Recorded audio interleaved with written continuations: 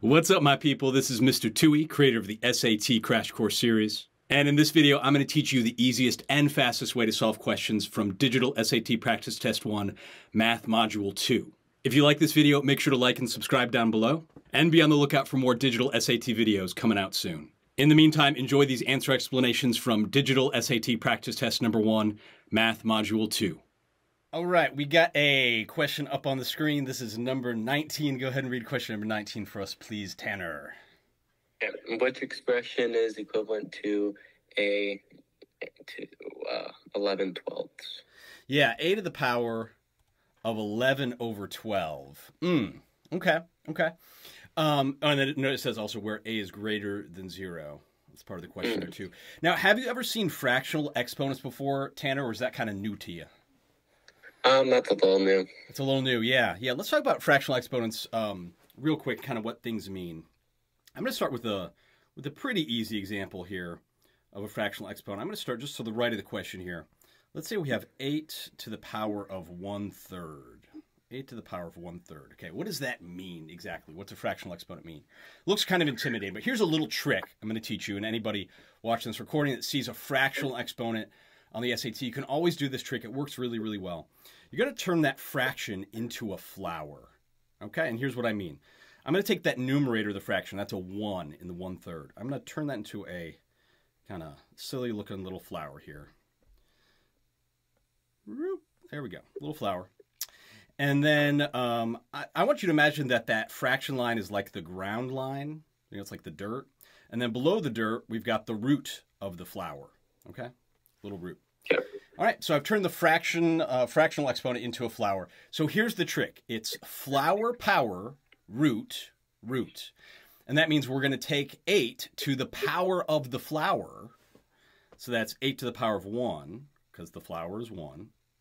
And then we take it to the third root, which looks like this. Now, do you know what third root means, Tanner, or not so much? Yeah. I mean, it means there's some number, anybody watching the recording doesn't know, there's some number times itself 3 times, which equals 8, or 8 to the power of 1, same thing. Of course, 8 to the power of 1 is just 8, right? So what number, by the way, times itself 3 times gives you 8? Do you know what number?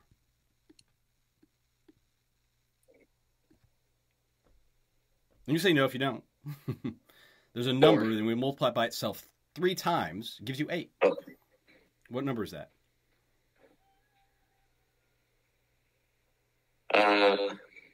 It's a whole number. Yeah, you're good. Yeah, I'll just tell you. I mean, it's 2. It's 2. Because 2 times 2 times 2 is 8. 2 times 2 is 4, and then times 2 again would be 8. Yeah. So you'd say the third root of 8, or third root of 8 to the power of 1, is 2. Does that make some sense? Yeah. Okay, let's do it again. I mean, that works again for like any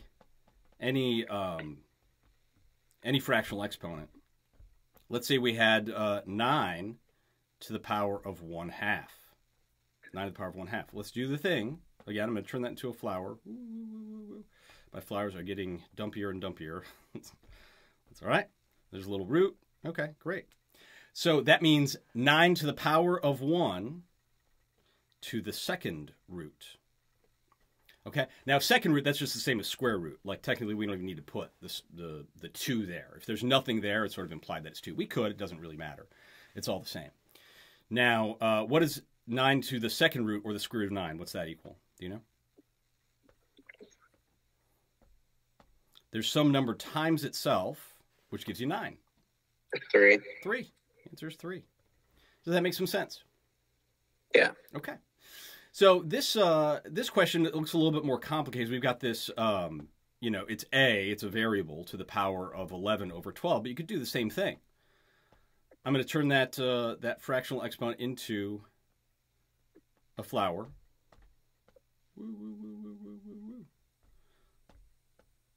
There's the flower. There's my root. So really what that means is a to what power? It's the power of the flower. A to what power? To the 11th power? Yeah, to the 11th power, because you take the power of the flower to the 12th root. Okay? And again, that looks kind of scary, and it's like, oh, what does all that mean? You know, don't worry about it right now. Just recognize that means a to the power of 11 to the 12th root. That's all it means. Does that make sense at the moment? Yeah. Okay, so now we got to find out which expression is equivalent to that thing right there. Now, I mean, here's the deal. If you got access to a calculator, which you do on the SAT, I'm not certain they have the functions here. If they do, I haven't seen the digital SAT online calculator that they give you. If you've got like the square or the the root functions where you could take a to the power of 11 and the 12th root of it, you could literally just plug in a value for a, plug in like 2 or 3 for a, find out what 2 to the power of 11 and then the 12th root of that would be. You can just punch in your calculator. I mean, if you've got like a graphing calculator, even your iPhone that's got that function on there, you can do that, and then just punch the same value for a into the answer choices and see what matches up. You could do that.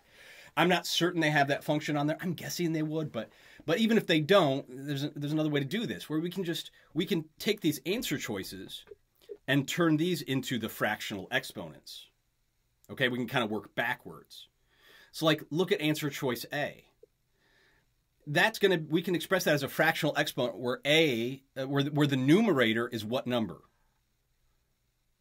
you understand my question? I think so, yeah. Yeah. I mean, remember, you take the power of the flower, that's in the numerator. Yeah. So what's going to be in the numerator for answer choice A? If we express that as a fraction, it'll be a to the power of something over something, but it's a to the power of what over what? 11 over 12.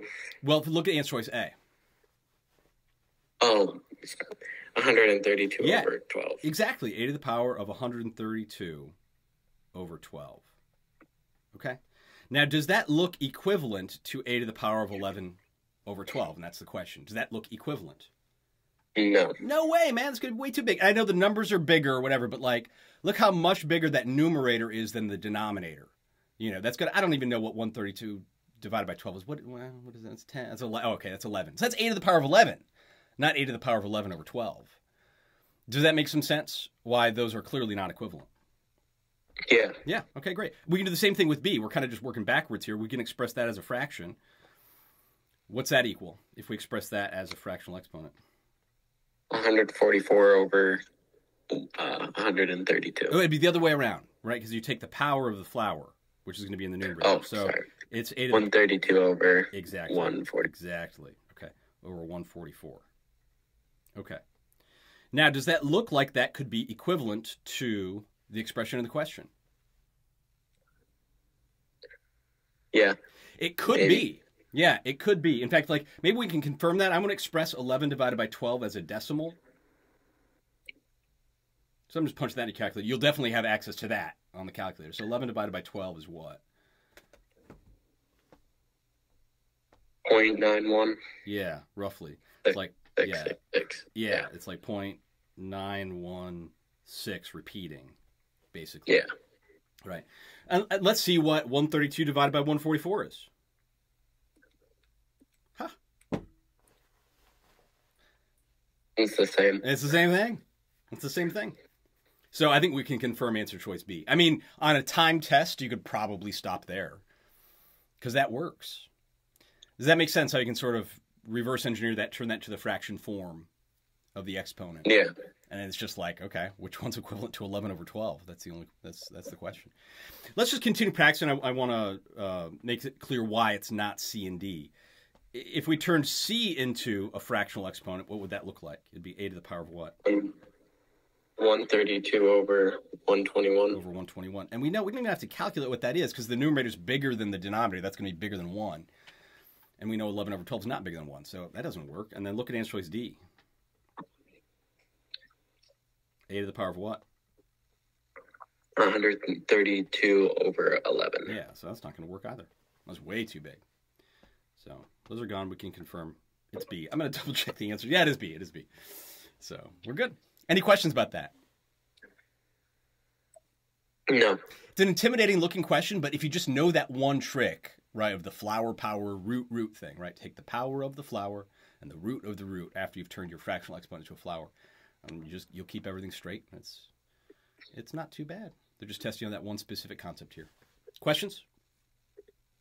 No. All right. Great job.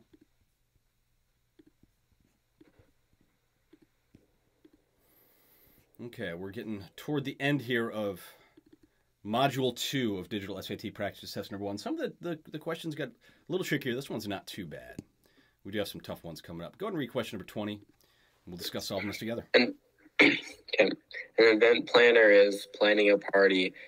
It costs the event planner an overtime fee of $35 to rent the venue and $10.25 per attendee. The event planner has a budget of $200. What's the greatest number of attendees possible without exceeding the budget? Ooh, what is this question asking us to solve for here, Tanner? The greatest number of attendees possible. Yep. Without exceeding or going past the budget, which is a budget of $200. Okay. Does that question make sense? Yeah. Yeah. Okay. Now, there's a way to do this with like setting up an inequality. You know, you can sort of like you set up an equation or something like that, just with an inequality, so greater than or less than sign instead of an equal sign. Totally doable if you're like really comfortable with setting up equations or inequalities and you know the path here. I mean, you can solve it that way. That's fine. But I think there's an easier and a better way to do this, which is just testing values for the greatest number of attendees. Just like play with some numbers and see what the cost is for some number of attendees. And if it's too small, then bump it up. And if it's too big, then just drop it down. Does that make sense? So you can kind of just test possible answers? Yeah. Yeah. I think that's a better path. So I kind of want to start there. So give me a possible number of attendees, and we'll just see the cost for those attendees. Now, we're trying to get close to 200, but not above it. So give me a number of possible attendees. Possible number could be... It doesn't matter where you start. I mean, you know. Yeah. 15. 15 sounds great. Okay, so let's try 15 attendees. Now, we can pretty easily calculate the cost of 15 attendees. Do you see how to calculate that cost? Yeah. Yeah. So how do we calculate that cost? Multiply 10.25 by 15. Yeah, I'm doing the same thing here on my end. And what's that give you? 153.75. Yeah, 153.75. Now, that's just the cost per attendee. Do you see that? There's another cost in the question. You can't ignore that either. What's the other cost? The other cost is the overtime fee.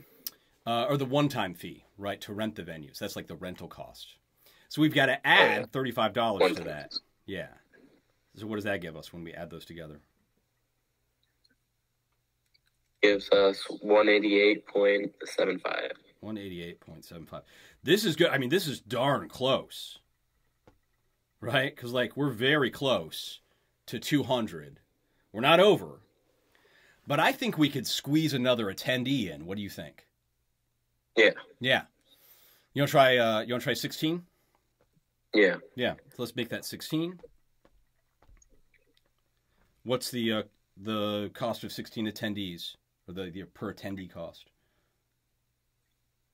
$162.04. 40 cents. I got 164. Maybe I did something wrong. Can you try it again on your end? Yeah. Yeah. I think in the last video I had some arithmetic issues, so it's possible it's on my end, but I got 164. 162. You got 162? Hold on, what am I doing wrong? 10.25 times 16? 15. Oh, wait, what? We're multiplying by 0.1. Oh, no, it's 0.25. Yeah, it's 10.25. Yeah. So maybe we got that 15 wrong, too. I wonder, hold on, 15 times 10.25. No, the 15 was right. 1 second.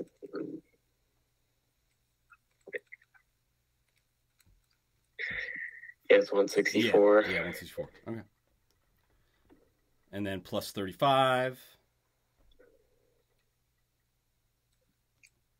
It's 199. 199. I don't think we're going to get any closer than that. No. Yeah. Well, that's got to be our answer then. 16. Woo. Let me double check. Make sure, yep, we are on the right track. That's not bad, is it? No. That's not bad. That's not bad. Tricky part of this, if you're doing like the algebra on it, and this is why I just love plugging values. If you're doing the algebra on it, you're going to get like a decimal when you solve for the number of attendees. You know what I'm saying? You're going to get like 16 point something or other. Now, if you round down, I think you get 16, you'd be fine. But like, if you got 16.8 or 16.9, some students would be tempted to round up. But 17 attendees won't work. That'll take you over. So you got to be careful there if you are setting up the inequality. Just make sure that you answer in whole number form. And you'd have to round down here because you're not going to get some decimal of attendees. Does that make some sense? Yeah. Okay. Questions about this? No. Okay. All right. Not bad, man. That one's not bad at all. But I love that testing answers. Even on a writing question like that, it's funky how often you can do that on the SAT.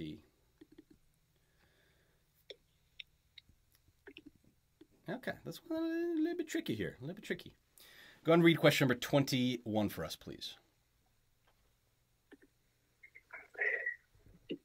If the absolute value of 4x minus 4 equals 112, what is the positive value of x minus 1? What are we solving for here, Tanner?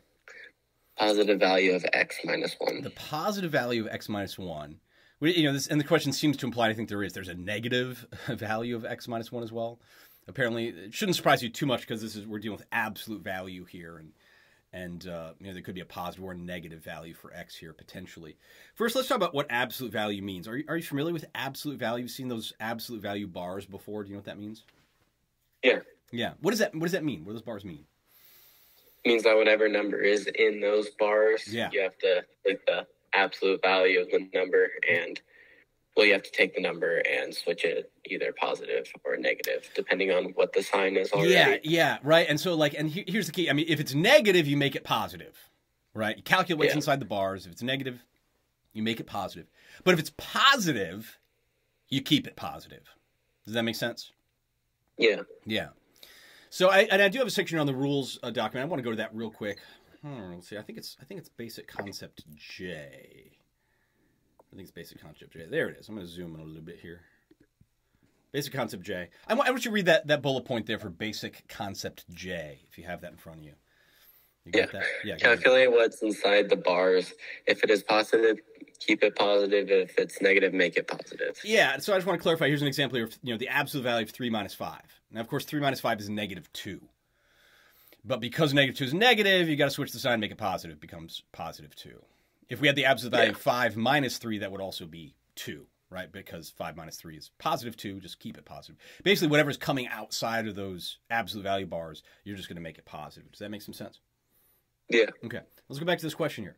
Now, there is an algebraic operation to do, like when you've got like an equation with absolute value. It's super complicated, and I mess it up all the time, and I did as a student. A lot of students get tripped up on it.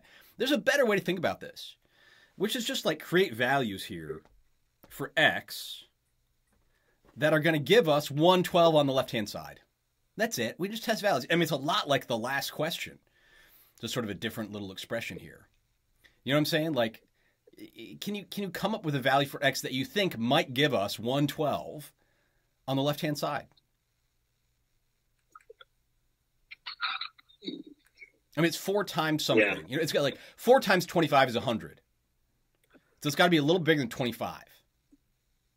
You know what I'm saying? Yeah. Yeah. So give me a value for x. We'll test it. Let's do 26. 26, sure. All right, so x is 26. So we'll plug that into the expression. I'll just write it out. You help me calculate it. 4 times 26 minus 4. That's what we're doing here. We're taking the absolute value of that. What's 4 times 26? 104. 104 minus 4. And we're taking the absolute 100. Yeah, it's going to be 100. So that's a little bit too small. So we need, that was, x was 26. We're going to need a bigger value. Excuse me. A bigger value for x.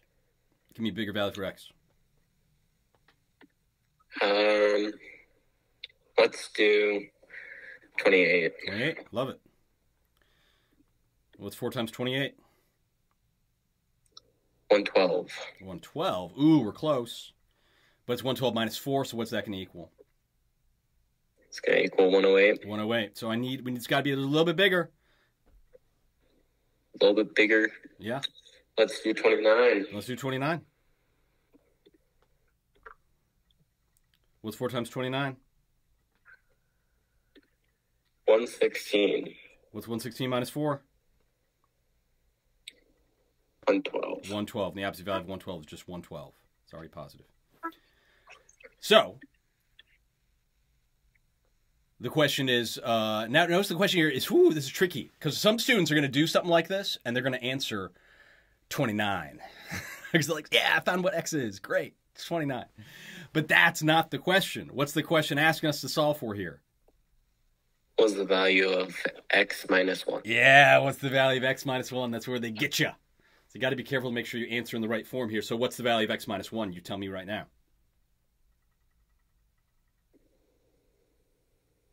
If x is 29, what's the value of x minus 1? Yeah, x is 28. X is or x minus 1 is 28. Yeah. That's your answer. Woo! Easy to get tripped up there. Even if you solve for x like we just did. Yeah. Questions about that, or does that process make sense? That process makes sense. Yeah, man, just plug in the values there. It's just arithmetic. As long as you know what absolute value means, you're good. And that's not too bad, man. That's really, really not too bad. I know there are some tricky ones come up. There are, but man, this is definitely in your skill set, and for most students. All right.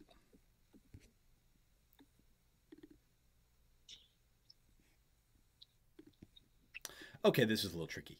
Go ahead and read question 22 for us, please. The cube has an edge length of 62 inches. A solid sphere with a radius of 34 inches is inside the cube. Such that sphere touches the center of each face of the cube. To the nearest cubic inch, what is the volume of the space in the cube not taken up by the sphere? What in the heck are we solving for here, Tanner? The volume at the in the cube that is not taken up. Yeah, that's it. The volume of space in the cube that's not taken up by the sphere. We're going to have to draw a picture here, man, to conceptualize this. We're just going to have to draw a picture. I'm going to start. I'm going to start by drawing the cube. Are you cool with that? If I draw the picture here, is that all right? I'm very confident in my 3D figure drawing abilities here. So I'm going to start there. Boy, I've talked myself up here for my drawing abilities. I hope I can live up to the expectations now. It's gonna be good enough. How about that? There we go. All right, let me zoom out a little bit. So there's a cube, or it's gonna be a cube here. There we go. That looks more like a cube. That's pretty good. Okay, we got a little cube there. And the question says the cube has an edge length of 68 inches. Do you know what that means or no? Edge length of 60. It's the length. Yeah, just of one of the sides. Yeah, each of the sides, right? Yeah, absolutely. That's 68 right there. That's 68 right there. And it's a cube, right? So like all the sides are, like equal length. Yeah. That's it. That's not too bad. Okay. Oops. Okay. And I'm gonna have to zoom out. Okay, that'll work. And then now there's a sphere inside there. It's like a round ball, right? And that's a little tough to depict there, but I'm just going to try and kind of draw something like that. So it's a sphere. You have to use your imagination. That's three-dimensional sphere. And it's got a radius of 34 inches. Now, do you know what that looks like if it has a radius of 34 inches? It's the space to the center. Yeah, exactly, right? Yeah, from the center. Oh, the center is like right there. I mean, we're pretty good. Yeah. So that's 34 inches. Okay. And then we got to figure out like what's the area not taken up by the sphere. So that's like the area, I should say, the volume sort of like around it, like in the corners and stuff like that. So that kind of makes sense, that green area. That's what we're solving for here. Does that make sense? Yeah. Okay. Now the path here on this question, look, we're going to have to calculate the volume of the cube to start with. Okay. Figure out that volume, but that's not bad. That's real easy.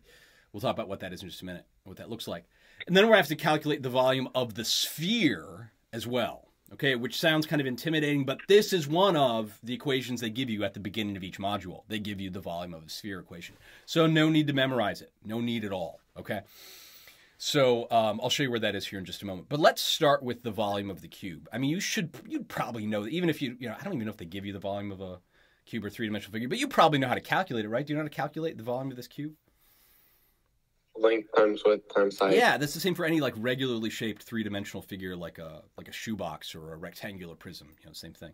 It's length times width times height. So it's just going to be 68 times 68 times 68, or I'm gonna make a note. This is the cube volume.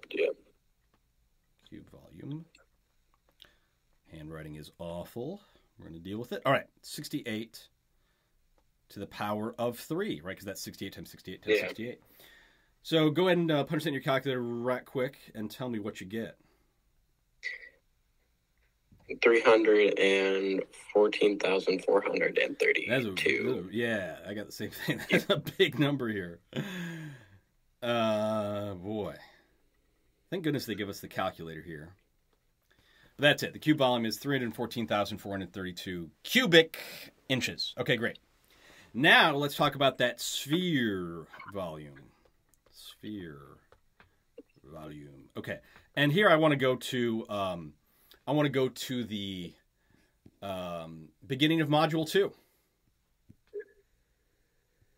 or module, same thing, module 2, module 1. It doesn't matter. Do you have that in front of you, where they give you all the formulas? Yeah, 1 second.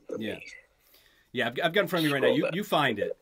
I'm going to talk about a couple things real quick. Notice we do have the volume of a three-dimensional, rectangular prism as well. They do give that to us as length times width times height. For a cube, it's just the each edge squared because they're all equal sides. Are you there yet? Yeah. Yeah. So do you see where the volume of a sphere formula is? Yeah. Yeah. I'm going to go back to the whiteboard, and I'm just going to copy that formula real quick. Go ahead and read it for us, please. What's the volume of a sphere equation? Volume equals 4 over 3 multiplied by pi r to the third power. Yeah, 4 over 3 times pi r cubed, or to the third power. That's the volume of a sphere formula. No need to memorize it, just know where to find it. That's good enough. Okay, and we know the radius, right? They tell us what it is. So we can just kind of punch that in to the formula and calculate it. It's going to be 4/3 times pi. And then what's the radius again? 34. Times 34. Bless you. Thank you. Yeah, to the power of 3. Okay? Yeah. So let's talk about punching this in your calculator, what this all means. Be really careful here. Some students are going to be tempted to multiply 4/3 times pi and then multiply that by 34 and then cube everything. But that's not what that expression means, right? You're only cubing one part of that expression. What's the only part you're cubing or raising to the power of 3? 34. Only the 34. So I might start there just to make sure we don't mess it up. Just raise 34 to the power of 3. Tell me what you get. 39,304. Yeah, that's what I got too. I'm going to multiply that by pi. You do the same thing. What you get? I got 123,414. Yep. 0.5. I got the same thing. Now we got to multiply that by 4/3. So maybe we could figure out what 4/3 is, and we could do that, or we could just take that number we've got in our calculator right now. We're going to multiply that by 4 and then divide by 3. It's the same as multiplying by 4/3. Does that make sense? Yeah. Yeah. So multiply that by 4, divide by 3. What'd you get? 164,141.3648. I got something close. I got 164,636. Did you do some rounding somewhere? Or no? No. No? I'm going to write down what I got. I feel pretty confident about it. Maybe I shouldn't. 0.21. Let me double check my calculations here. Yeah, double check it on your end too. Oh, no, you were right. I was right? 164,552. You're not rounding it up? Oh, are you using 3.14 for pi? Is that what you're doing? Yeah. Don't do that. Don't do that. Use the pi button. Use the pi button. Use the pi button. Yeah, that was the issue. Yeah.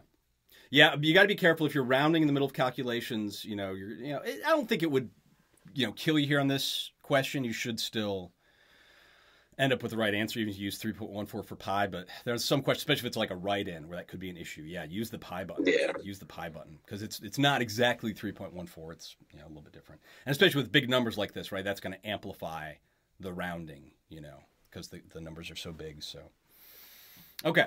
So we've got the volume of the cube, we got the volume of the sphere. All we got to do is just find the difference, right? I think that's it. So let's do it. So it's 314,432 minus, oops, so many numbers.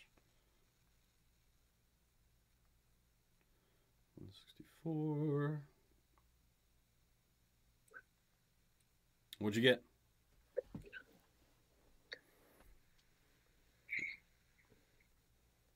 $149,795. Yeah. That's what I got too. What's the answer? Answer is A. It's answer choice A. Booyah. That's not too bad, is it? No. It looks a little scary. Man, draw that picture though. You know what I'm saying? Like, draw that picture. You got to conceptualize it the right way first. But once you kind of see it, what to do is pretty obvious. You just find the volume of each, each shape, the cube and the sphere, and just find the difference. That's it. That's not bad. Questions about that, Tanner? No. Okay, great job.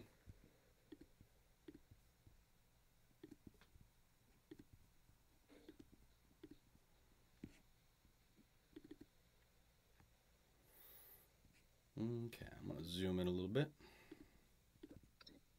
This is a scary looking question, but it's not bad. Go and read 23 for us, please. What is the diameter of a circle in the xy plane with equation x minus 5 to the second power plus y minus 3 to the second power equals 16? Okay. What are we solving for this question, Tanner? The diameter of a circle. Yeah, the diameter of the circle on the xy plane. Now, have you ever seen the equation of a circle on the xy axis before? Do you know what that looks like or no? I've seen it once before. Yeah. I just need to remember. Yeah. Well, let's go to my rules document. I've got it on my basic concept cheat sheet. And this is basic concept O, equations you need to know. Basic concept O. So go to that real quick. Yeah. And I want to talk about this equation of a circle. There's not a lot of equations you need to know for the SAT. I mean, there's really only 4 of them that you kind of need to memorize. One is the equation of a circle. Another one's the vertex form of a parabola. I don't think we've seen any questions with that yet. Those are on the earlier format, the non-digital format of the SAT. I'd expect to see them at some point because I'm seeing all the same concepts so far. Quadratic formula, and then know the difference of squares formula as well. We'll talk about these kind of when we see questions, as they arise on the practice tests. But let's start with that equation of a circle. You do need to know it. You need to memorize it. You need to memorize it, basically. Not that many equations you need to memorize. Just 4 of them, and most students probably already know the quadratic formula. If you've taken Algebra 1 or Algebra 2, you've probably seen that at some point. But you have to know the equation of a circle formula. And if you do, you're going to get this answer right, just by knowing the formula. So I want you to tell me, I'm going to go back to the whiteboard, tell me what is the equation of a circle formula. I'm going to write it here on the whiteboard. Parentheses x minus h, parentheses second power plus, parentheses y minus k, parentheses to the second power equals r to the second power. Okay, great.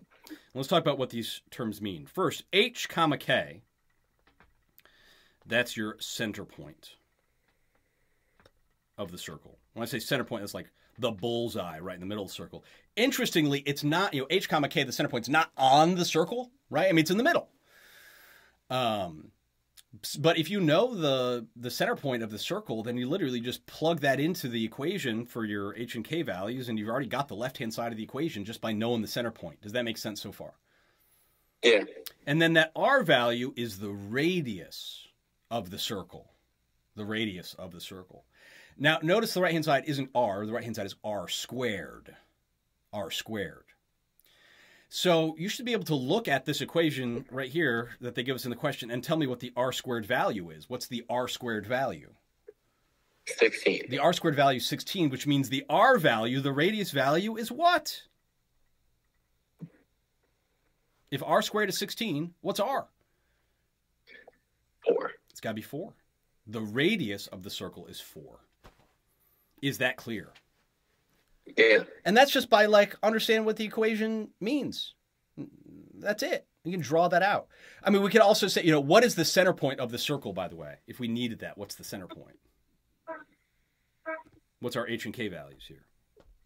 H and K values are 5 and 3. Yeah, it's 5, 3. Notice it's not -5, -3. Some students kind of make that mistake, right? They're like, but it shows that it's -5 and -3 in the equation. It's like, yeah, that it is. But if h is positive, it's going to show up as x minus that number. If h is positive. If h were negative, it would show up as x plus that number in the equation, because the equation is x minus h. Does that make sense? Why it's easy to get tripped up sort of on those negatives? Yeah. Yeah. But you're absolutely right. H and K would be 5 and 3. But anyway, let's go back to the question, right? Because they're asking for the diameter of the circle. Well, this is easy because we know the radius. So what's the diameter have to be? Diameter has to be 8. The diameter's 8 because the diameter is double the radius. Yeah. And there's So your answer. B. There's your answer. Oh, yeah. Let me give us the answer choice there. Yeah, there you go. That's it.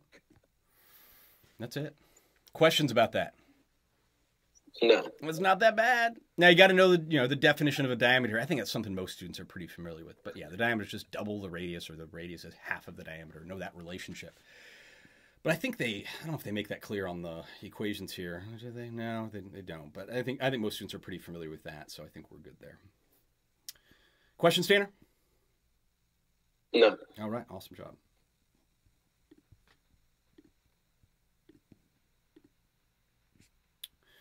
Okay, this next one here. This is a tough one. It's funny, when I saw this question I'm putting up here for the first time, I was just like, what? I was real confused. And now I'm like, oh, okay, that's easy. But we got to understand what this question's asking us, and then we'll find our path here. Go ahead and read question 24 for us. Loud and proud, please. Tanner. For the exponential function f, the value of f of 1 is k. Where k is a constant, which of the following equivalent forms of the function f show the value of k as the coefficient or the base? What are we solving for in this question, Tanner?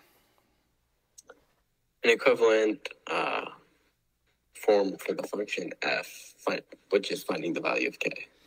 Yeah, equivalent form, which, well, it's real specific, which shows the value of k as a coefficient or a base. Okay? Let's talk about what those terms mean. First, what does coefficient mean? Do you have any idea what that means? Yeah. What does that mean? I think so. You've seen it before. Yeah. Let me give you an example. You saw the expression 5x. 5 is the coefficient, basically. It's the number in front of the term, the variable of the term that's being multiplied. Okay? If it was like 7x squared y, something like that, the coefficient is 7. It's the thing you're multiplying in front of, the variable or the term. Does that make some sense? Yeah. Okay. So I'm looking at this, these answer choices here. We've got which shows the equivalent form of the function that shows the value of k as a coefficient or a base. Well, there's some coefficients here in all these answer choices. 50 is a coefficient, 80 is a coefficient, 128 is a coefficient, 204.8 is a coefficient. Okay, it's sort of the number in front of the terms that we're multiplying here. Does that make some sense? Yeah. Okay, great. Now, what about a base? What does that mean here? What's a base?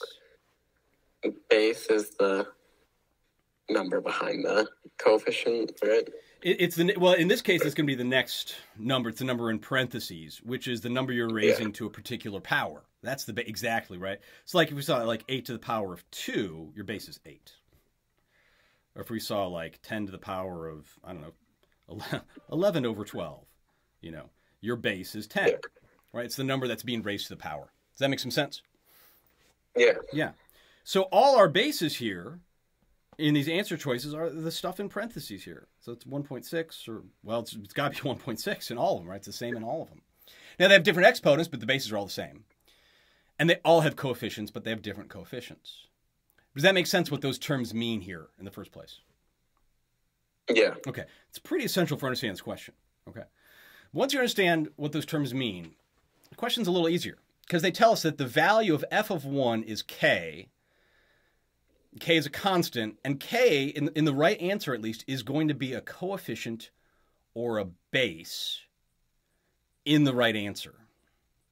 Okay? So what that means is if we plug in a 1 for x, because f of 1 is k, right? Is that clear, by the way? That means where x is 1.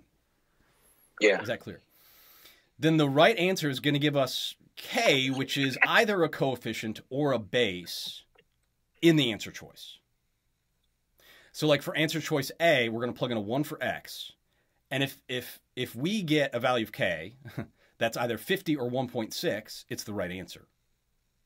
Does that make sense? Yeah. Yeah. And for answer choice B, if we plug in a 1 for x and we get 1.6 or 80 for k, then that'll be the right answer. And we're just going to test it. Questions about that? Or does that make sense? It makes sense. Yeah. Some students might be able to look at these answer choices now and already see what the right answer is. I'm not going to tell you just at the moment. Let's test these. Let's test these. So I want to plug in a 1 for x. We're going to find f of 1, basically an answer choice A. So now we're trying to find 50 times 1.6 to the power of 1 plus 1, which is 2. So we're going to square 1.6. Let's do that real quick. Square 1.6. What's that give you?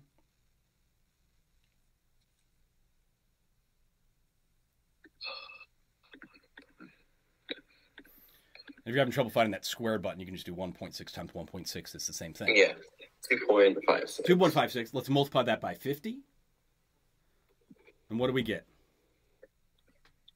We get 128. 128, which is k. Okay, because f of 1 is k. Now, do we see 128 as the coefficient or the base in answer choice A? No. No, we don't. So it's not answer choice A. Don't work.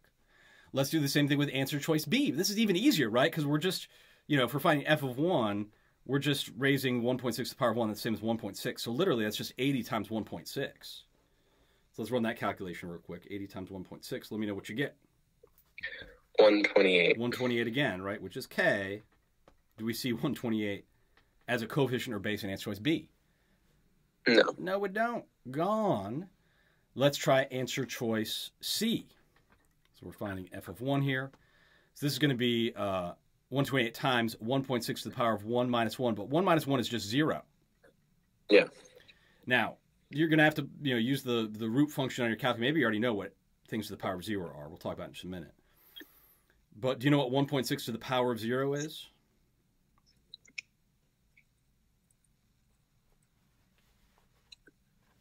Yes. What is it? What is 1.6 to the power of 0? 1. 1. 1. So 1.6 to the power of 0 is 1. What's 1 times 128?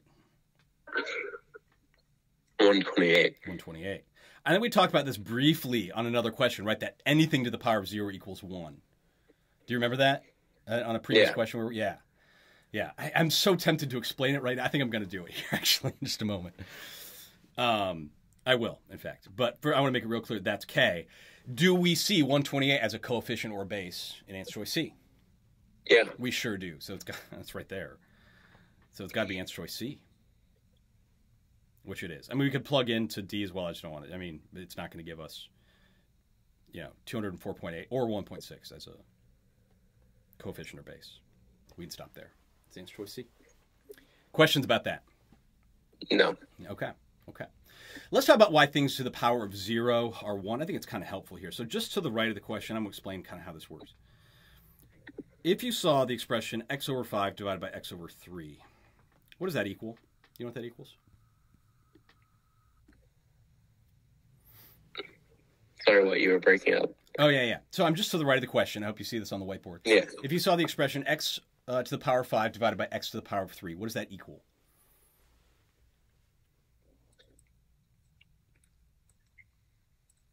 Do you know how to simplify that?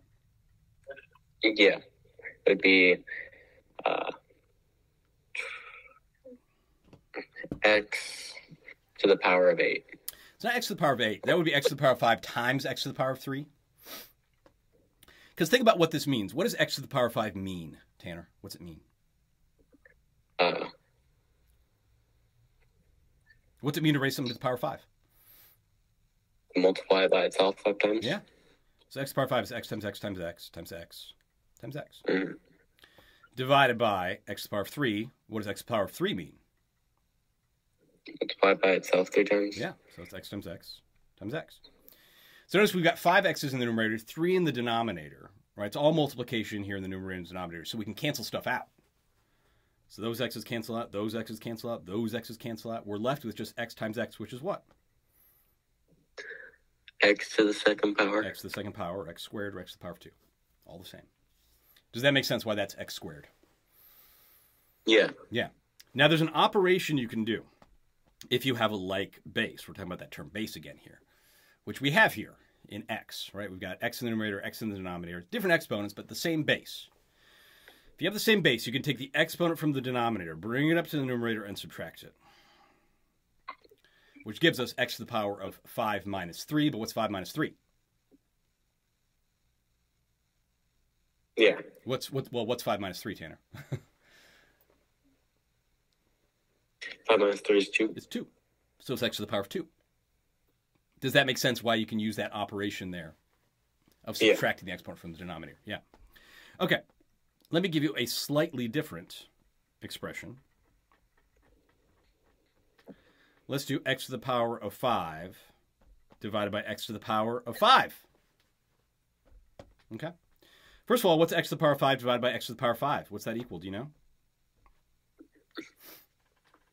X. It's not x. What's anything divided by itself, Tanner? 1. Anything divided by itself is 1. 10 divided by 10 is 1. 100 divided by 100 is 1. A million divided by a million is 1. Anything divided by itself is 1. So even though we don't know what x is, we know that x to the power of 5 divided by x to the power of 5 has to be 1 because anything divided by itself is 1. Does that make sense? Yeah. Now, and you can think about canceling out too. It's like, hey, you got 5x's in the numerator, 5 in the denominator. They're all going to cancel out. You're left with just 1. Okay. Or we could do that operation that we just did with a like base, which we have here in x. We've got a like base. So we can take that exponent from the denominator, bring it up to the numerator, and subtract it. We get x to the power of 5 minus 5. What's 5 minus 5, Tanner?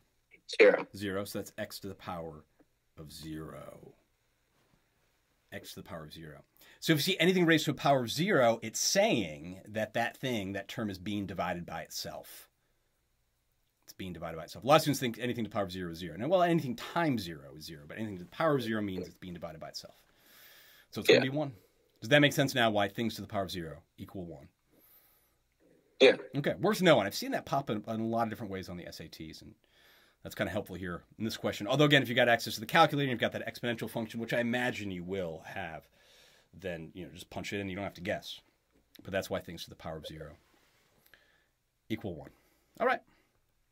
Let's keep rolling.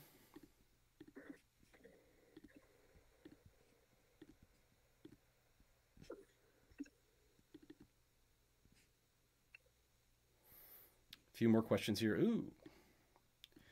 Go and read question 25 for us, please, Tanner. A model estimates that the end of each year from 2015 to 2020, the number of squirrels in a population was 150% more than the number of squirrels in the population at the end of the previous year. The model estimates then the end of 2016, there were 180 squirrels in the population. Which of the following equation represents this model? Where n is the estimate number of squirrels in the population, t is years after the number of the end of 2015, and t is less than or greater than equal to. So yeah, less 5. Than or equal to 5. Yeah. Oh, so much going on here. So many words in that question. What are we solving for, Tanner?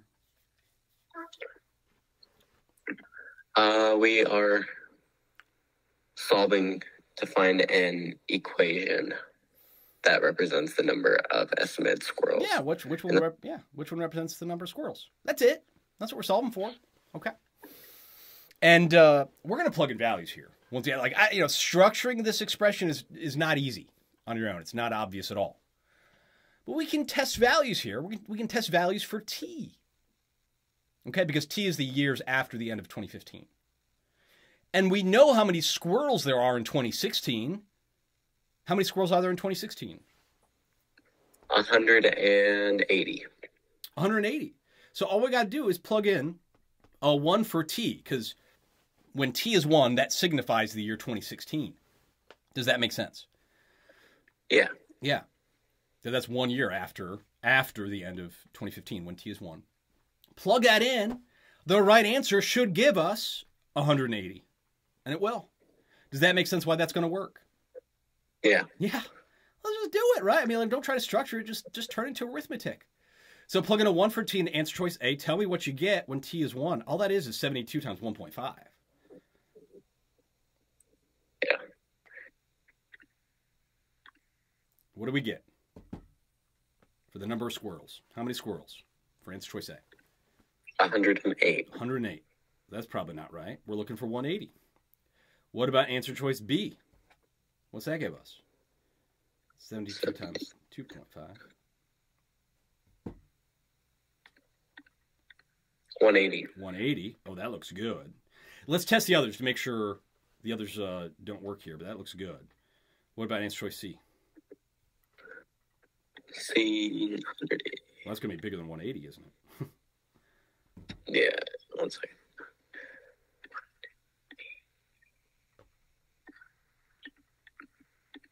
It's just 180 times 1.5, but again, that's got to be bigger than 180. 1,770. Ooh, I don't. Whoa, was T1 or did you square 1.5? Should just be 180 times 1.5. Oh, I added an extra one on the 180. Oh, gotcha.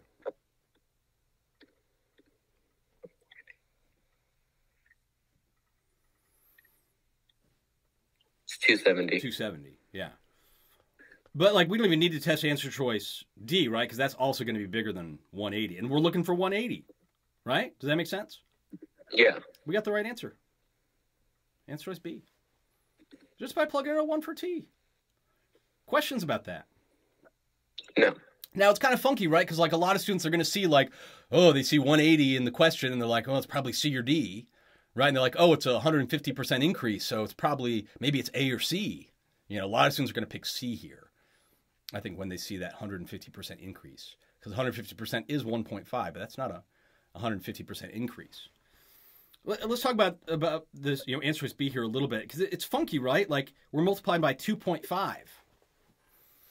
But it's true, that represents a 150% increase every year by multiplying by 2.5. If you're multiplying by 1.5, that represents a 50% increase. If you're multiplying by 1.5. Does that make sense, by the way, why that would be the case? Yeah. Yeah, if it's a 50% increase, you're multiplied by 1.5. If it's a 20% increase, you're multiplied by 1.2. If it's a 25% increase, you're multiplied by 1.25. If it's a 90% increase, you're multiplied by 1.9. If it's a 100% increase, you're multiplying by 2. You're doubling it if it's a 100% increase. So 150% increase, you're multiplied by 2.5. You basically take the percent increase and add that to 1 to find out what you're multiplying by. In this case, it's a 150% increase. 150% is 1.5. So you add that to 1, and that's what you're multiplying by. Which gives us 2.5. That's where they get the expression in answer choice B. Does that make sense? Yeah. But we've seen some of these percent increase and decrease, well, percent increase at least, questions before. Notice that your starting value is always the thing outside parentheses. That's the coefficient right in front of the expression. So if you just know that, it can't be C or D because that's what you're ending up with. It's not what you're starting with. You got to be starting with less than 180 if the population is increasing by 150%. So it's got to be A or B. B is the only one that represents a 150% increase. A gives us a 50% increase every year, not 150. Questions about that? No. But you don't even need to know all that stuff. You don't even need to know the forms or interpret them the right way or any of that if you just plug in the values. Plug in a 1 for t, look for the one that gives you 180. Easiest path there. Look for ways to plug in values, boys and girls. It's going to make your life a whole lot easier and your SAT score a whole lot higher. 2 more questions for Module 2 here. This one's ugly. It is going to be ugly. Go and read question 26 for us, please, Tanner. Yeah. Just zoom in real quick. 5x plus Yeah, don't worry about 7y. reading that. Yeah, just jump right into the question. Yep. In the given pair of equations, A and B are constants. The graph of this pair of equations in the xy plane is a pair of perpendicular lines. Which of the following pairs of equations also represent a pair of perpendicular Oh lines? my gosh, this is an ugly, ugly question. There's a lot of steps here, a lot of operations we're going to have to do. But first, what are we solving for? We are solving for another equation that represents a perpendicular line. Yeah, another equation that represents a pair of perpendicular lines. Do you know what perpendicular means, by the way? Yeah. Yeah. What does it mean? Could you describe it? It's kind of tough using words. I'm just going to draw a picture. Yeah, they're like, I'm going to draw a picture. We got 2 lines that are perpendicular. Say we got one line here. It's got a nice positive slope here. The line perpendicular to that is it's gonna like intersect at like a 90-degree angle. So you get like 90-degree angles at the point of intersection. 90-degree angle there, 90-degree angle there, 90-degree angle there, 90-degree angle there. 90-degree angles all around, roughly. I know my sketch isn't perfect here, but that's the idea. Those are perpendicular lines. Does that make some sense? yeah. And there's something kind of special about the relationship between perpendicular lines. The slopes of perpendicular lines have a negative inverse slope. Negative inverse slope. Do you know what that means, by the way, negative inverse slope? I don't think so. Yeah. Let me explain. Let's say you've got a line. I'm just making this up. Equation y equals 2x plus 1, just because that's a nice, simple line, right? So the y-intercept is 1. The slope is 2, positive 2, or 2 over 1. Okay. The line perpendicular to that is going to have a slope that's got a negative inverse slope. So you can express 2 as 2 over 1. Is that clear that 2 and 2 over 1 is the same thing? Yeah. So the negative inverse of 2 over 1 is negative 1 over 2. You know, plus b, whatever the y-intercept is, doesn't matter. Negative 1 over 2x.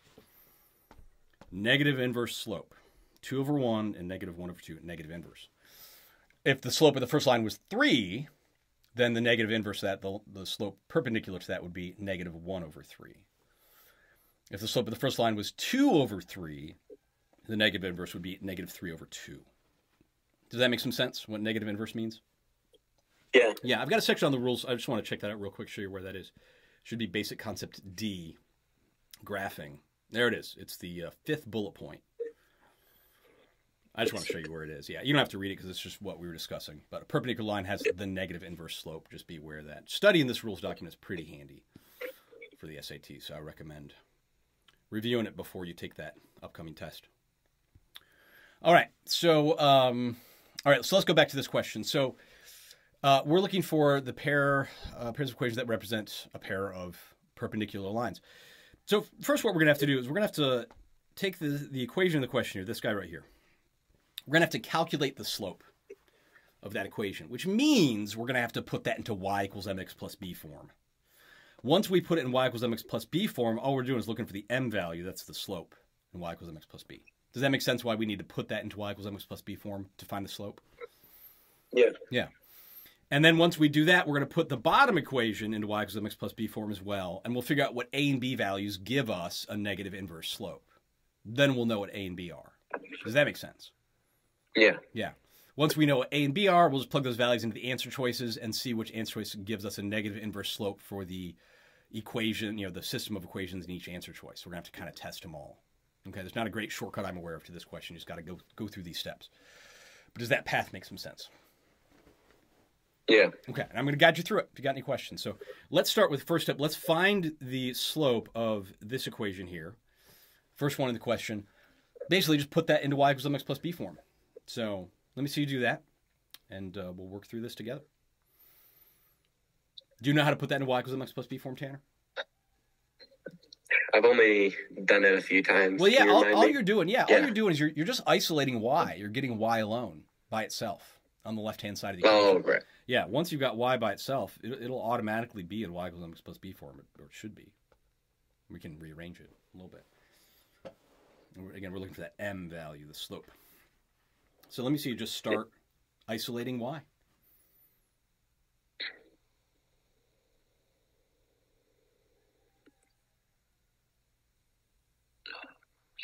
Just using order of operations. Yeah, that's all we're doing. Yeah. Okay.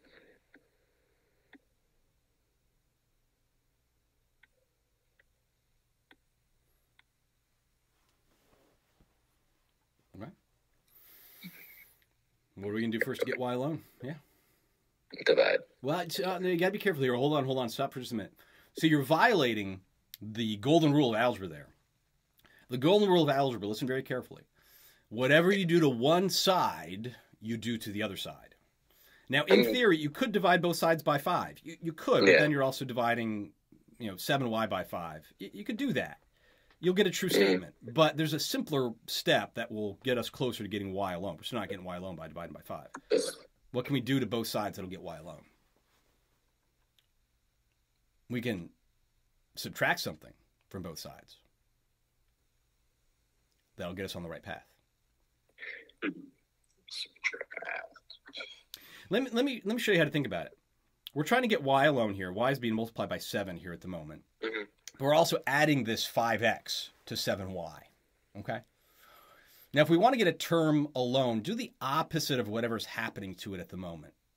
Okay? They might be tempted to I'll just divide by 7. Well, not there yet, because then we got to divide 5x by 7 as well, and that's just going to get ugly. I mean, you get a true statement, but 7y is being added. We're adding 5x to 7y. So let's do the opposite of adding 5x. What's the opposite of adding 5x?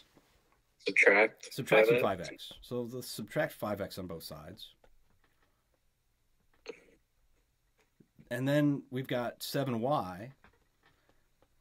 And I could write 1 minus 5x. That would be fine. But I'm going to put it in, try to arrange this in y equals mx plus b form. So I'm going to put negative 5x in front of the 1 and add 1. Does that make sense?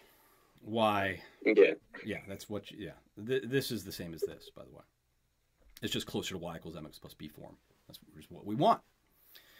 Now we're one step away from getting y alone. What can we do to both sides that will get y alone at this point?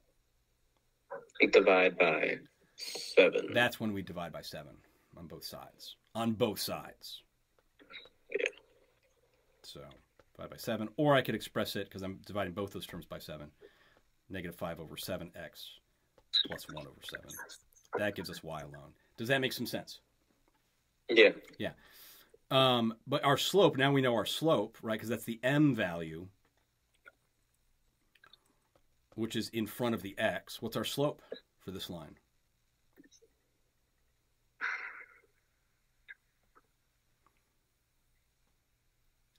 Slope is...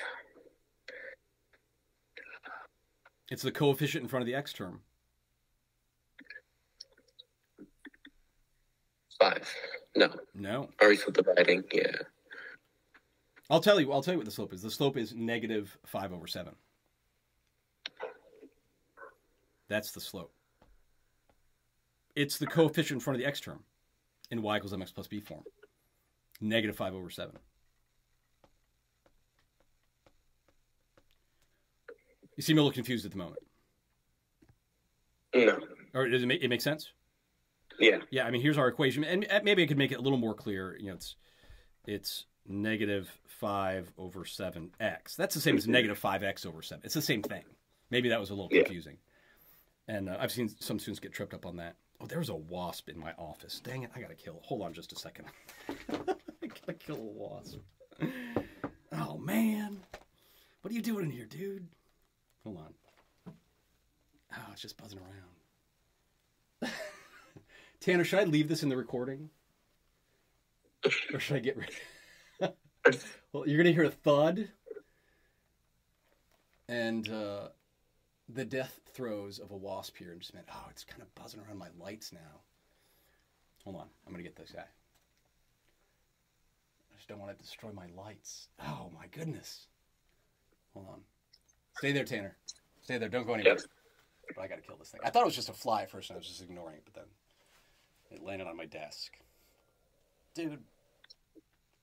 Land on something flat and... Okay. Oh, I got him now. Got him. Oh, no, I just made him angry. Okay, he's dead now.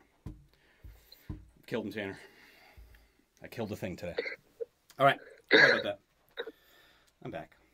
I should probably edit that out because that took way too long. All right. What are we doing, Tanner? What are we doing? Oh, yeah. We're trying to figure out... so we got the slope is -5/7. Is that clear? Yeah. All right. So we know the slope perpendicular, or the slope of the line perpendicular to this line. What's the slope of the line perpendicular to this line? Line perpendicular to this line is, if I can even get it, is 5x plus, no, is ax plus by equals 1. Well, I'm just worried about the slope. I actually didn't catch what you were saying. The slope of the line perpendicular to this. I don't even know what the... Oh, I see what you're saying. You're saying you just read this? Is what you read? Yeah. I mean, that's the equation that's perpendicular, but we don't know what the A and B values are at the moment. But we know what the slope needs to be, because the slope is just the negative inverse of -5/7. Yeah. What's the negative inverse of 5/7? Wouldn't it be positive? Yeah, it's going to be positive. Yeah, positive 7/5. Okay, positive 7/5. So what we need to do now is put that bottom equation into y equals mx plus b form, and we'll see what values for a and b give us a slope of 7/5, positive 7/5. Does that make sense? Yeah. Yeah. So let's do that real quick. Let's and I'll start by writing it out here on the whiteboard. So we've got ax plus by equals 1. Okay. Let's put that in y equals mx plus b form. What's the first step here to put that in y equals mx plus b form? What are we going to do? You just tell me. I'll work it out. We are going to change the plus to a subtraction problem, an addition problem to the subtraction. Right. Well, what am I going to do to both sides? I'm going to do an operation both sides. Minus. Subtract what? You're right. What am I going to subtract? Subtract ax. Yeah. Subtract ax. I know it's a little confusing because like we're dealing with variables here, not numbers, but it's the same process. So now it's by is 1 minus ax, or I'm going to put that into more like y equals mx plus b form. It's negative ax plus 1. Yeah. Same thing. And then what do we do to both sides? Divide. No. Yeah. Oh, yeah. We got to get y alone. So we got to do the opposite of multiplying b. Yeah. B. Divide b? By both sides. So I'm just going to divide both those terms by b. Okay. Whatever b is, we don't know. But we know the slope of this line, this perpendicular line, is negative a over b. Does that make sense? That the slope of the line is negative a over b. So now we know what a and b have to be. This is a little tricky here, but what does a have to be? And what's b have to be? We know it's got negative a over b has to equal 7/5. We know that. So what's a? What's b?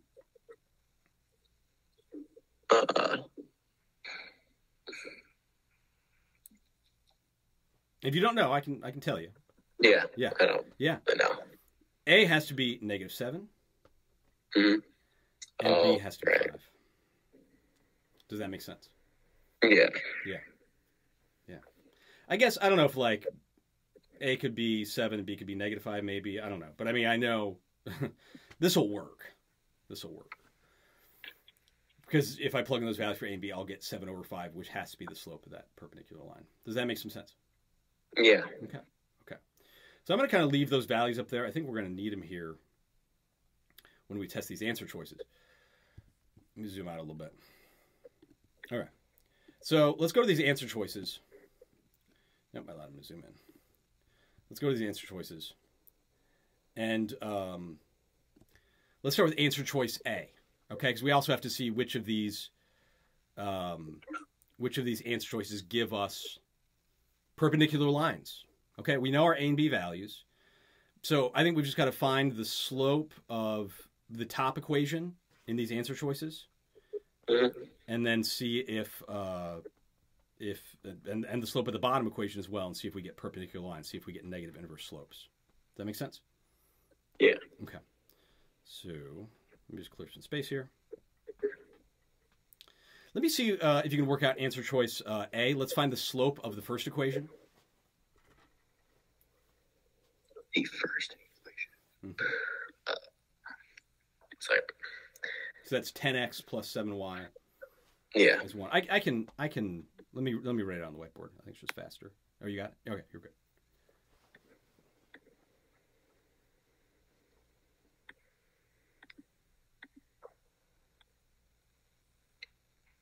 Then we are a lot going of practice to putting stuff into y equals mx plus b form here. Yeah. And minus 10 Looking good. x. Those cancel out. Yeah, we're looking good. And then we divide Mm-hmm. 7y. Mm-hmm. Same right here. Well, not 7y. If you divide by 7y, you're not getting y alone. Oh, You're just putting 7. y in the denominator. Yeah, just 7, right? You're putting y in the denominator on the right-hand side. You get 1 on the left-hand side. Yeah, I got you. Divide by 7. Now, you got to divide both terms, right? Because you're dividing 7 on both sides. So the negative 10 is also being divided by 7. Yeah, exactly. So what's the slope of that line for answer choice A?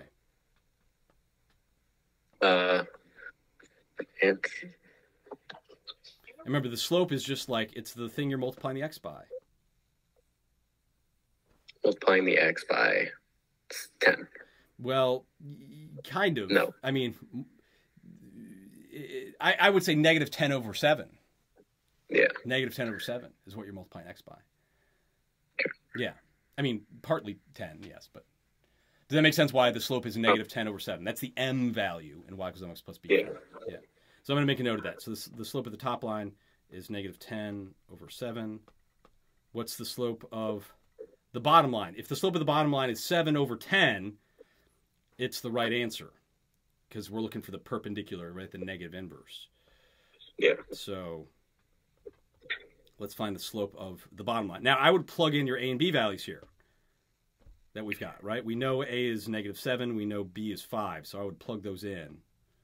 Yeah. This is a tough question, man. This is a lot of steps here. This is probably a good question to skip on a time test. I'm not going to lie. A lot of steps here. I'm going to zoom out a little bit.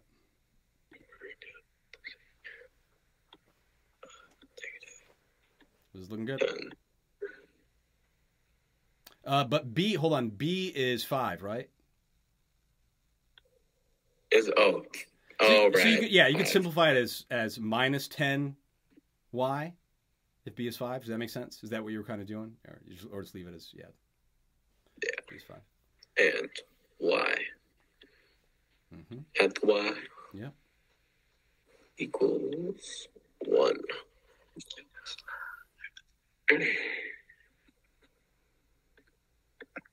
Oh. You good? And now Put it in y equals mx plus b form. plus. Plus, yep. That'll cancel it out on the left-hand side.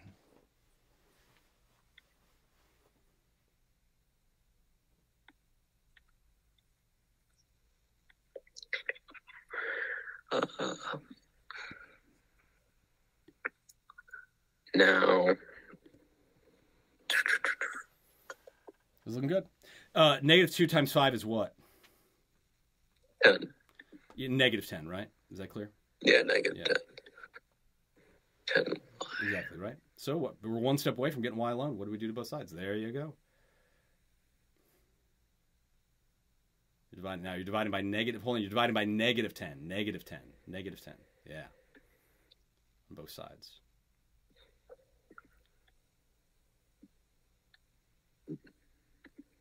There you go. Negative 10. All right. So the slope of the second line is 7 over negative 10. Yeah, negative 7 over 10. Same thing. So that's not perpendicular because we need those are the inverse of each other, but it's not the negative inverse. If we're positive 7 over 10, it would be good. So it's not answer choice A. Does that make sense? Yeah. Yeah, it's not easy. This is not easy. This is a tough question. But it's making sense at the moment. Yeah. I'll take it. Hey, look at answer choice B. We know the slope of the top equation. It's the same as the last one, right? Yeah. What was the slope of the last one? I can find it again. It was 10 over 7. So we're good there, right? We still have 10 over 7 for the slope of this one. We just have to find the slope of the bottom one. Does that make sense? Yeah. Yeah. So do the same thing here. You can work I'll clear some space for you. But plug in your values for A and B into the bottom equation. We'll find the slope. If we get, and again, we're looking for, wait a second, hold on. We're looking for positive or negative. Do you recall if it was positive or negative? Hold on. Oh, it was negative 10 over 7. Okay, that's what I thought. So it's negative 10 over 7.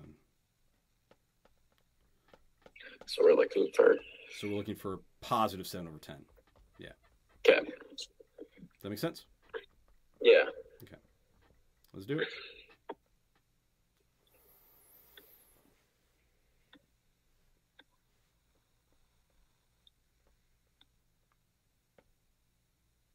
And I think you're plugging in a negative 7 for A, right? Oh, yeah. Yeah. And then it should be, hold on, and it should be minus, wait, is it minus? No, it's plus. You're good. You're good. You're good.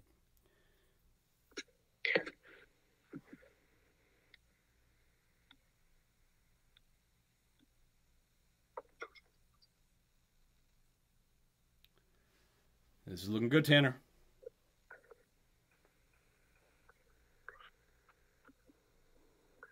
Oh, Tanner, stop. Hold on. Stop for just a minute. Because this is negative 7x, and you subtracted 7x from both sides? Oh. Right? You need to add, right? Is that clear? Yeah, sorry. Yeah. Today has been a day so far.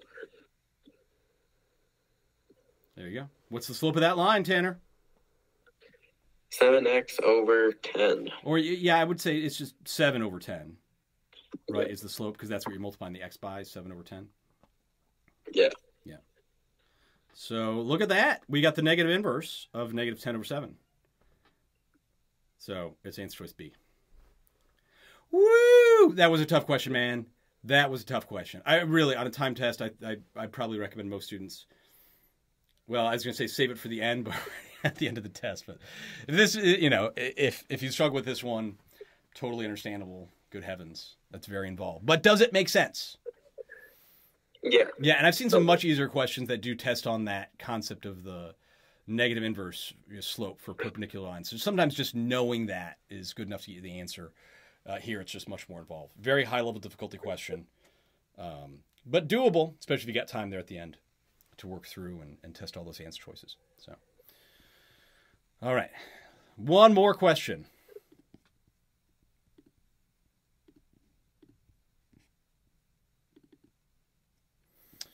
And this question here, this is testing us on something called the discriminant. Have you heard of the discriminant before? Is that something you're familiar with or no? No. Yeah. Are you familiar with the quadratic formula? Yeah. You've seen that? Okay, good. Then you know a little bit about the discriminant, believe it or not. I'll explain why in just a moment. Go ahead and read 27 for us, please. In the given equation, C is a constant. The equation has no real solution if C is greater than N. What is the least possible value of N? Oh, my goodness. Okay, this is a very, very tough question. The last two are real tough here. It's not a question I would expect most students to be able to solve, to be honest with you. It's doable, and I want you to understand the concept they're testing us on because I've seen it tested in a number of ways on some different SATs. But you have to know something called the discriminant. And you know you're being tested on the discriminant when they give you a quadratic equation, which we have here. Are you familiar with what I mean by a quadratic, like x is raised to a power of 2? Yeah. And this is sort of like in standard form of a quadratic. They call it ax squared plus bx plus c form. That's kind of standard form for a quadratic. And if it's in standard form and they're asking for, well, even it's not standard, if it's a quadratic, and they're asking for the number of solutions to your quadratic, they're testing us on this discriminant, the discriminant, okay? Let me explain what that is. The discriminant is part of the quadratic formula. Do you know the quadratic formula? Do you have that memorized offhand or no? Quadratic formula is c squared equals a squared plus b no, squared. you're thinking right? Pythagorean theorem. Yeah, Pythagorean theorem. Oh, sorry. Quadratic formula. Quadratic formula is it's something you can use to solve for a value of x in a quadratic equation. You've seen this before, I guarantee it. It's negative b plus or minus the square root of b squared minus 4ac. Is this looking familiar? All over 2a. Have you seen this before, Tanner? Oh, yeah. Yeah, you've seen it before. Most students have. And that's if you know your a, b, and c values from the standard form. You just plug those in, and you can solve for what x is if that thing is equal to 0. Mm-hmm. Questions about that, or does that make sense what the quadratic formula is? That makes Okay. sense. Yeah, okay. Now, the discriminant is the part of the quadratic formula underneath the square root sign here. It's the b squared minus 4ac part. Okay? And here's why the discriminant helps you determine or judge how many solutions there are in a quadratic equation. Because if you calculate b squared minus 4ac and you get a positive number for b squared minus 4ac, then you'll get negative b plus or minus that square root. That's going to give you 2 solutions for x, because plus or minus, like if the discriminant is like 16, you'll get the square root of 16. So negative b plus or minus 16, that's going to be plus 16 is one solution, and minus 16 is another solution. There's 2 solutions for x if the discriminant is positive. Does that make some sense? Yeah. Yeah. Now, if the discriminant is 0, so you get a 0 underneath the square root sign, b squared minus 4ac is 0, then there's one solution to that quadratic equation, because plus or minus 0 is just the same. Negative b plus or minus 0 is the same as negative b. So it's going to be negative b over 2a is going to be your one solution to the quadratic. Does that make some sense why if the discriminant is 0, you get one solution? Yeah. Okay. And here's the funky thing. If you calculate the discriminant and you get something that's negative, so like let's say you got negative 16 for b squared minus 4ac, can you even calculate the square root of negative 16? No. I don't think you can, right? Because the square root means there's some number times itself that gives you negative 16. There's no number times itself that gives you negative 16. No real number. That's where they get into like imaginary numbers and stuff like that. Doesn't really play a role here exactly on this question with imaginary numbers, but it's worth knowing that if you get a negative value for the discriminant for b squared minus 4ac, that means there's no real solutions to that quadratic equation. Does that make some sense? Yeah. Okay. And in this question, they say the equation has no real solutions. So we know the discriminant, b squared minus 4ac, when we calculate that, that's got to be negative. Does that make sense? Yeah. Which means that's less than 0. Okay. So what we got to do here is we basically got to figure out what our a, b, and c values are. We're going to, from this equation in the question, we're going to plug in those a, b, and c values into the discriminant. And if that's less than 0, we're just going to find out what c equals that gives us a value less than 0 for the discriminant. Does that make some sense? Yeah. Okay. Let's make it real clear first what are our a, b, and c values. First, what's our a value in this equation? Do you understand what I mean when I say what's our a value? Our a value is... Remember, a is the thing you're multiplying x squared by. Yeah. And you might look at it, you're like, well, I don't see anything in front of x squared. And it's true, we don't see anything. Yeah, so would it be 0? It's not 0, right? Because if it's 0, then there's no x squared. 0 times x squared is 0. But it's not 0, it's x squared. What number times x squared is x squared? 1. Yeah.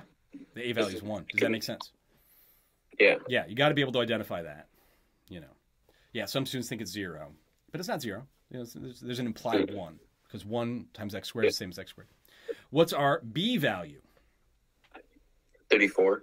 Not 34. It's going to be negative 34. Do you see why? Yeah. And it's easy to sort of ignore that negative sign there. I get it. Yeah. And then we don't know what c is. C is just c. That's all it is. But if we plug those values into the discriminant, which we need to do here, I'm just going to work this out here on the whiteboard. This is what you get. You'll get negative 34 in parentheses. You've got to use those parentheses. Squared minus 4 times ac. A is 1. C is just c, so I'll leave that there. Is less than 0. Okay? Does that make sense so far? I'm just plugging in those values into the discriminant. We're just going to solve for the value of c that gives us something less than 0, something negative for the discriminant. What's a negative 34 squared? Do you have any idea? It should just be the same as 34 squared. It is. Yeah, negative 34. Yeah, it's a big number. What does that give us? What's that? Oh my God. Yeah. 34. 1,156. 1,156 minus 4c. 4 times 1 is the same as 4.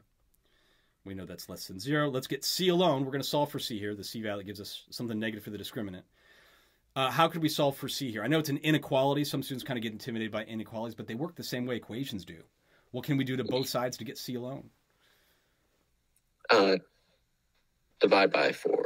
I wouldn't start there, right? Because we could divide both sides by 4.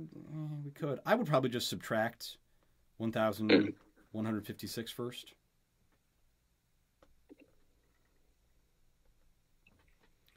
Which would give us a negative 4c is less than negative 1,156. Now we can divide by negative 4 on both sides. Yeah. We got a negative divided by negative that should end up positive. What does that give us there? I'm punching into my calculator too. 289. Yeah, 289. Positive. Yeah, so C is less than positive 289. Does that make sense so far? Yeah. Okay. Hold on. Oh no, I did it wrong. Hold on. Oh, I'm glad we're going over this. Remember I said earlier, when you deal with inequalities, you're dealing with it just like you're dealing with equations. Do you remember that? Yeah. Yeah. The tricky part is if you're multiplying or dividing by a negative, which we did here. This is a part every student forget. A lot of students forget. And I forgot too. You have to flip the direction of the sign. Are you familiar with that? Have you heard that before? I think so, yeah. Yeah, it's just a thing. Be aware of that. We're dividing by negative, so I got to flip the direction of the sign. I knew something was looking off. So it's C is greater than 289. We had to flip the direction of the sign. Yeah. Be really careful. Oh, man, inequalities. Yeah, that's if you multiply or divide both sides by a negative, you've got to flip the direction of the sign. So C is greater than 289. Okay. All right.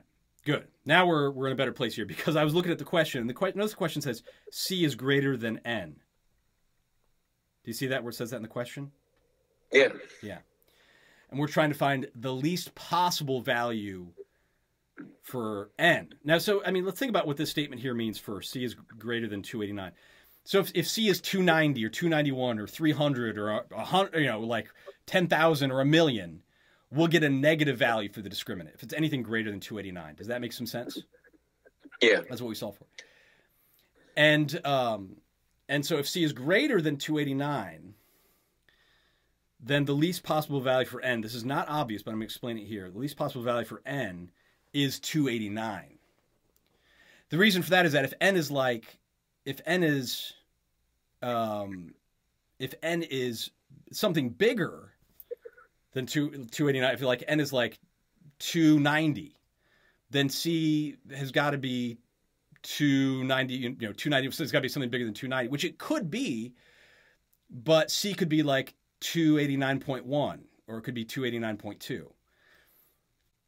So I'm getting a little bit lost here, actually, in my description here. The answer, look, it matches. N is going to be, the answer is 289. I think we're just going to end it there. Okay. We're just going to leave it there. And this is really tricky to wrap your head around. It really is.